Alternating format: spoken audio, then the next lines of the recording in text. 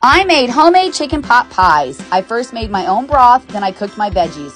It was 1 chopped onion, 1 tablespoon of garlic, 1 stick of butter, 3 cups of chopped celery, and 3 cups of chopped carrots. I cooked them till the veggies were soft.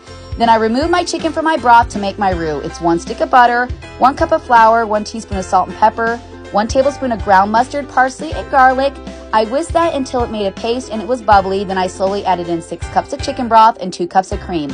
I then, in another bowl, shredded my chicken, then added my cooked veggies and my cream. I stirred it really well. Then I scooped it into my pie shells and I put a lot in there.